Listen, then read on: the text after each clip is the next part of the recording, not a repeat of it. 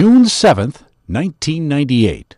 In Jasper, Texas, 3 white men chain a black man, James Byrd Jr., to a pickup truck, then drag him to his death.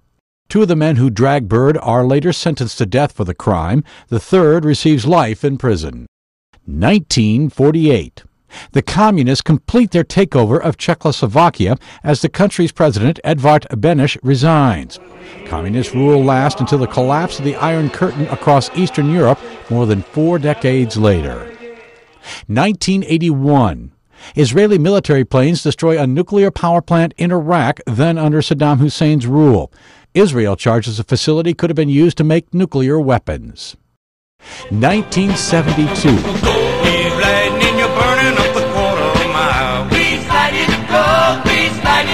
In New York, the musical Grease, a teenage love story during high school in 1950s America, opens on Broadway. And 1958.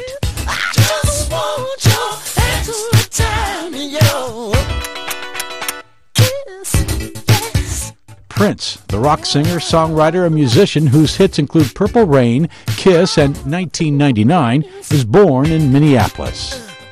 Today in history, June 7th. Tim McGuire, The Associated Press.